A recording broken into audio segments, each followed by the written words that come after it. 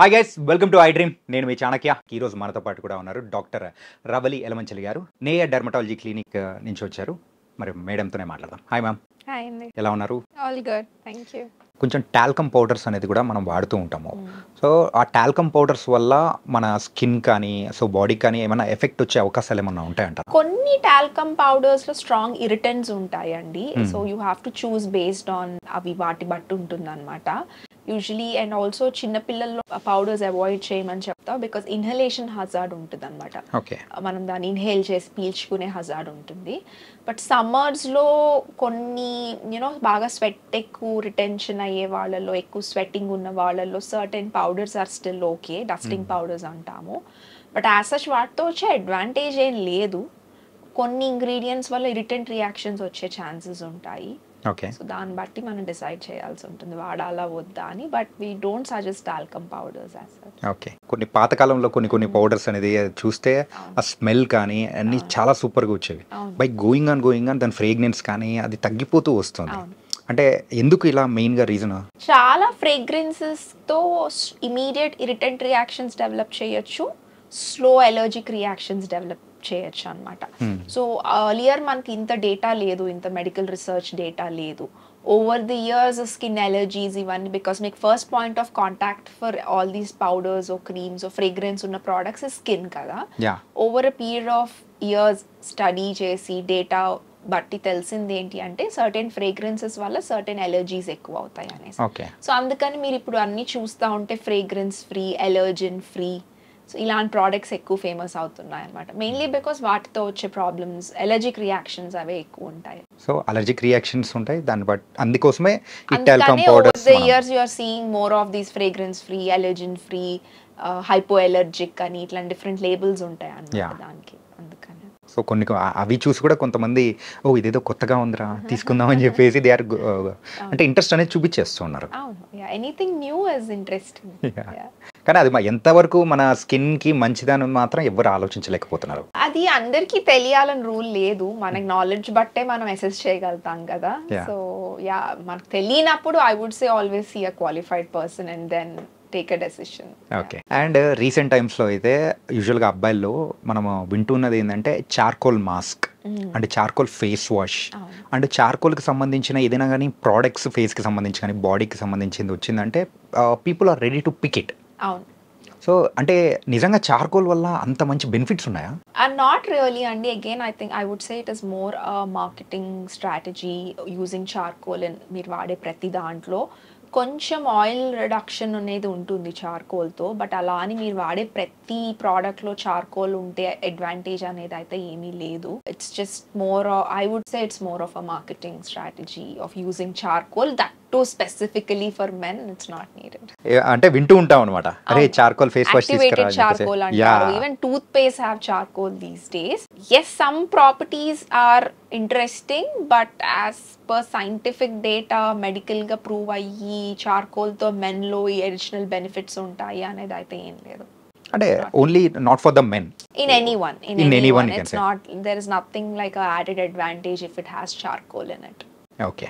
So ఇలా చార్కోల్లా కాకుండా అంటే వేరే ప్రోడక్ట్స్ ఏదైనా ఉంటాయి కదా, లైక్ సాఫ్రాన్ మనకైతే కొన్ని మిక్స్డ్ వస్తూ ఉంటాయి, అండ్ చందనం కానీ అండ్ సున్ని పిండి అని చెప్పేసి ఇలాంటివి వస్తూ ఉంటాయి. సో ఆ టైప్ ఆఫ్ ప్రోడక్ట్స్ అనేది చూస్ చేసుకోవచ్చు అంటారా? మీరు అనే అన్ని హోమ్ రెమెడీస్, న్యాచురల్ ఇంగ్రీడియంట్స్ అండి. That's a very good question. మనకి ఇండియాలో కల్చరల్గా natural products, organic home remedies ఇంట్లో చేసుకొని వాడేది ట్రెండ్ చాలా ఎక్కువ మనకి, mainly ఇండియన్స్లో. So పసుపుకి a good anti bacterial properties us proven అనమాట. బట్ అలా అని డైరెక్ట్గా పసుపు తీసి పెట్టేసుకోవటం వల్ల మన స్కిన్ నార్మల్గా రియాక్ట్ అవుతుందని దర్ ఇస్ నో ఇది. ఒక్కొక్కళ్ళ స్కిన్ ఒక్కొక్కలాగా రియాక్ట్ అవుతుంది.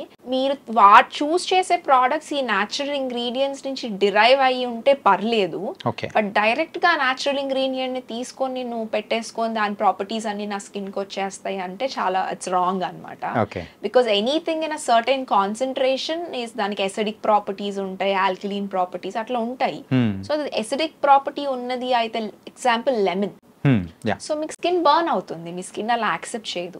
సో యూజువలీ మీకు ఒక క్రీమ్ ఇందులో అలోవెరా ఉందనో లేకపోతే టర్మరిక్ ఉందనో అని మీకు అది ఒకటి ఉన్న క్రీమ్ అమ్ముతున్నారు అంటే దాంట్లో ఉన్న ప్రాపర్టీస్ తీసుకొని మిగతా ఇంగ్రీడియంట్స్ యాడ్ చేసి దాని బయో అవైలబిలిటీ అంటారు, దాని కంపాటబిలిటీ అంటారు, మన స్కిన్ ని టాలరేట్ చేసే దానికి తీసుకొచ్చి they are presenting you the product. Mostly the skin care products మనకి బయట దొరికేవన్నీ. బట్ దట్ డజంట్ మీన్ ఇందులో అలోవెరా ఉంది కదా నేను చెట్టు నుంచి అలోవెరా జెల్ తీసేసి పెట్టుకుంటాను అంటే దాని అగైన్ చాలా సివియర్ ఇమీడియట్ ఇరిటెంట్ రియాక్షన్స్ వచ్చేసిన వాళ్ళు ఉంటారు అన్నమాట. సో ఒక నలుగురు ఒక సేమ్ ఇంగ్రీడియంట్ వాడారు అంటే నలుగురు స్కిన్ 4 రకాలుగా రియాక్ట్ అవుతుంది. So there is no right are wrong ఈ న్యాచురల్ ఇంగ్రీడియంట్స్తో.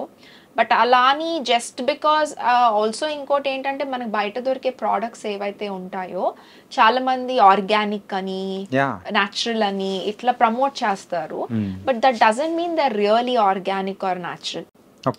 వెరీ సింపుల్ డిఫరెన్సెస్ ఏంటి అంటే మీకు ఒక లెట్స్ సే ఒక క్రీమ్ లో తెలిసే ఆల్మండ్ ఆయిల్ బేస్డ్ అని.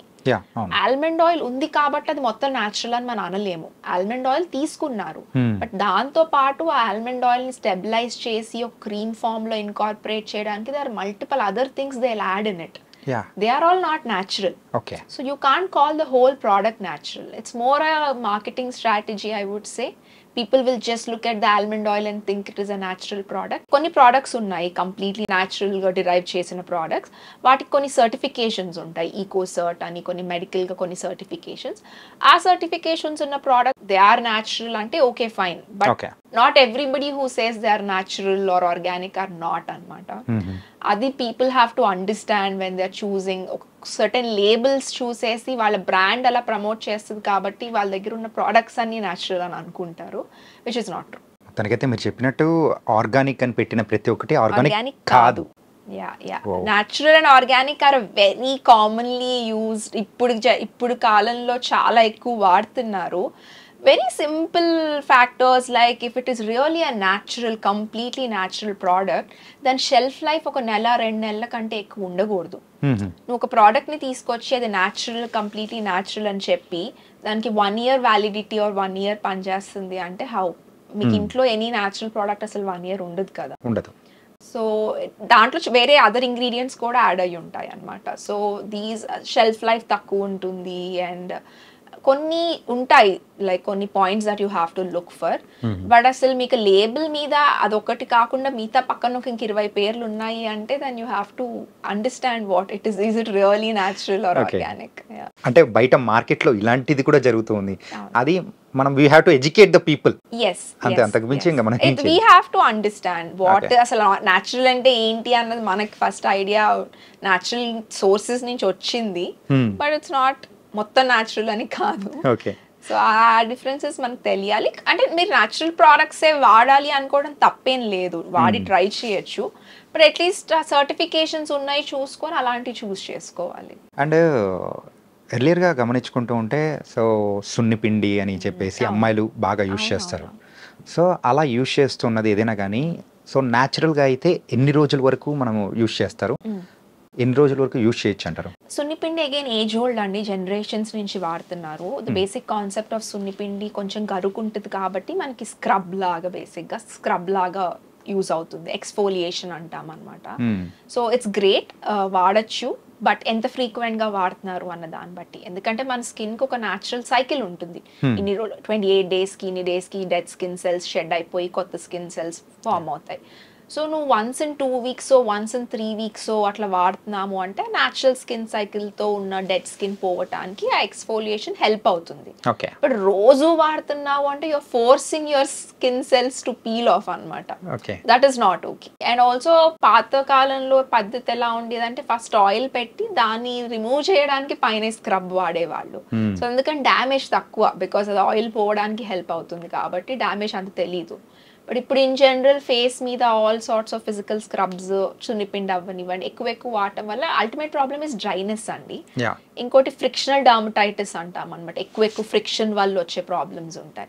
ఓకే. సో అది లాంగ్ టర్మ్లో వచ్చే ప్రాబ్లమ్స్ ఉంటాయి. సున్నిపిండి వాడచ్చు, కానీ అగైన్ దాని సోర్స్ ఏంటి, అందులో ఇంకేం కలిపారు, ఎంత ఫ్రీక్వెంట్గా వాడుతున్నారు అని. అంటే అది న్యాచురల్గా అయినా కానీ వాడే పద్ధతి అనేది కూడా మనం తెలుసుకోవాలి. డెఫినెట్లీగా.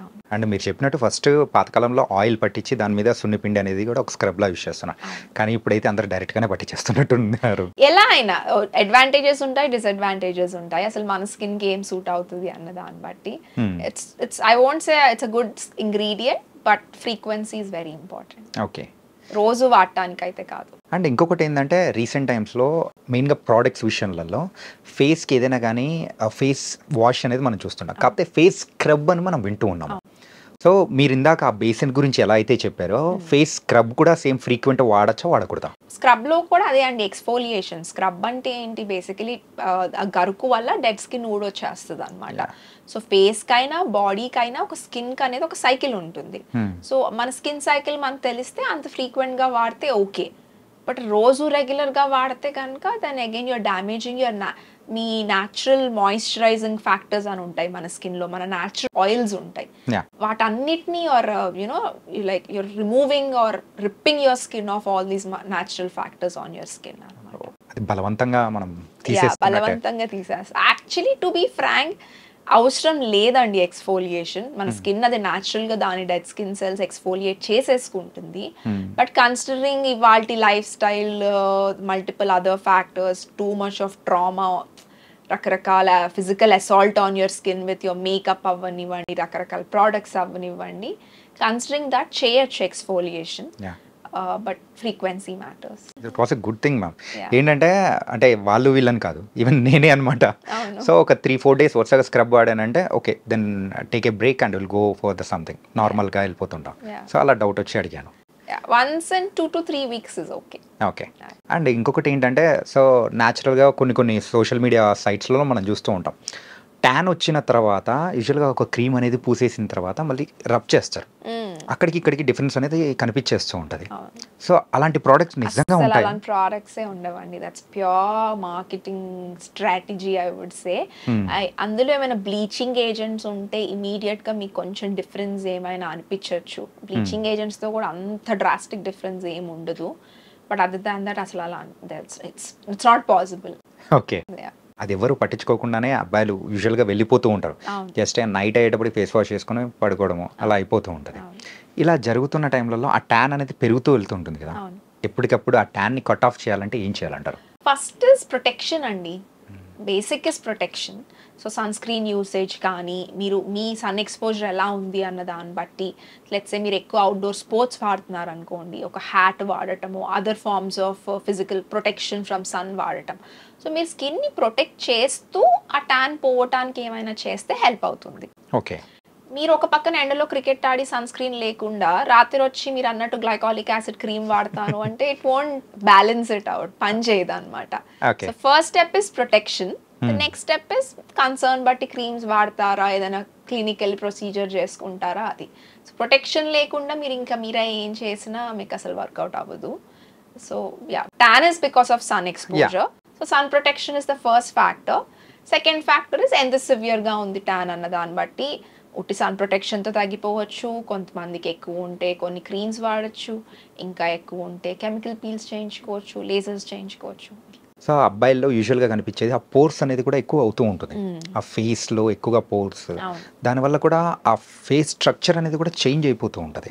సో యూజువల్గా ఎందుకు అంటే ఏజ్ వల్ల అలా చేంజెస్ అవుతూ ఉంటాయా, లేకపోతే ఎర్లియర్లో వాళ్ళు స్కిన్ గురించి కేర్ తీసుకోకపోవడం వల్ల అలా అవుతుందంటారా? Multiple factors. ఒకటి, ఎంత ఆబ్వియస్లీ బెటర్ స్కిన్ కేర్ ఉన్న వాళ్ళలో స్కిన్ ఏజింగ్ బెటర్గా ఉంటుంది. 25 తర్వాత is when we start noticing ageing skin changes. So skin age అవుతున్న కొద్దీ ఫస్ట్ అయ్యేది ఏంటి అంటే మన పోర్స్ ఎక్కువ ప్రామినెంట్గా కనిపించటం, లైట్గా ఫైన్గా కళ్ళ కింద చిన్న చిన్న లైన్ స్టార్ట్ అవ్వటం. These are very natural way of your skin ageing. 25+ you will start ageing అనమాట. It's a very natural process. బెటర్గా మీరు ఆల్రెడీ దాని కేర్ తీసుకుంటుంటే కొంచెం స్లో డౌన్ అవుతుంది. అసలు అవ్వకుండా ఎవరికి ఉండదు, డెఫినెట్గా అవుతుంది. కేర్ ఉన్న వాళ్ళలో స్లో డౌన్ అవుతుంది ప్రాసెస్, ఏమీ లేని వాళ్ళలో ఫాస్ట్గా ఉంటుంది.